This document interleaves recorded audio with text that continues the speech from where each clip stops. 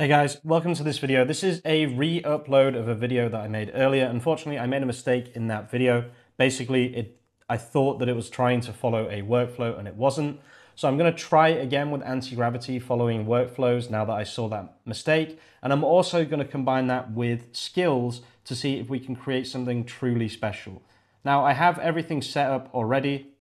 But basically, all you have to do is go to this GitHub repo and grab one of my Claude agent skills. So you go to the branches right here. You can go to design agent for example.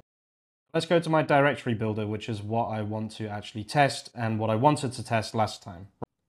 Hey guys, before continuing, a quick word from our sponsor, me. HarborSEO.ai is currently free. It's version 2. I've worked on it for months and months now, and the thing is 100 times more powerful than it was, with updates to the writer, researcher, linker, scout, which is a new thing, and also featured images using NanoBanana. Also, a very, very nice new feature is the link bait builder, which can get you thousands of backlinks and traffic to specific pages. And if you need a little bit more help with SEO, you can also claim a 50% offer for backlinks by using half price links. And you can see here, you get 50% off the first 3 months of a manual link building campaign. Thanks for the attention. Let's jump back into things, right? So you can go to .claude, go to claude.md, and just copy this entire thing right here. And then just go to your agent, go to customizations, workflows, and then create a workflow. Put the name SEO designer.md, whatever comes up here, right? So that was the mistake that I made, I believe. And then all you do is you do /SEO designer, make me a directory for Irish golf tournaments, right? And then I want to see how well this follows what it's supposed to do, right? So let's just watch this for 2 seconds. Okay, perfect. So it's following the workflow this time. So it's asked me for my Gina API key, design preferences, number of items. So I'm just going to put all that information there real quick. One thing I'm going to say is please use my skill to do the front end. Okay, so I'm trying to combine skills and workflows together right now. So the first thing it's going to do is it's going to do Gina research, which is exactly what I need it to do.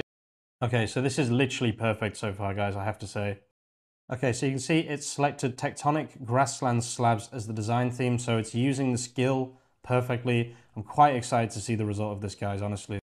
Okay, guys, so I haven't really talked about this much, but we can add something else here. So right now we have the skills, we have the workflow, we have the Next.js website, and we have the data.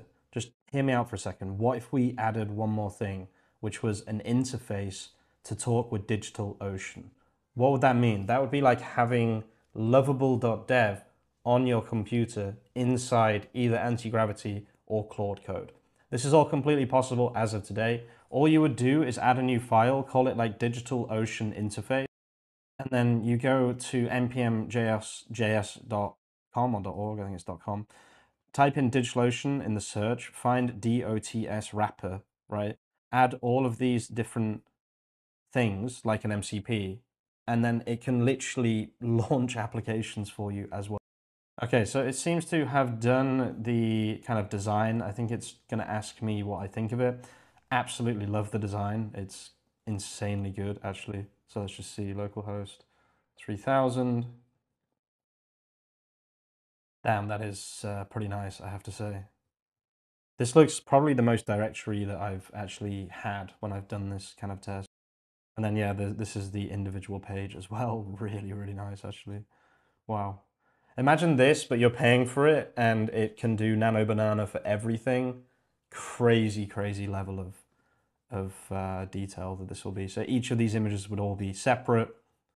So yeah, you could add to this workflow, like I was saying before, like a stage where it would actually launch the website. That's perfectly possible. The way that I just said, set up a DigitalOcean interface where it's just code, where it's like it can call any tool inside that file, right? It's crazy what you can do with this, guys. I'll be talking about that soon if people want me to.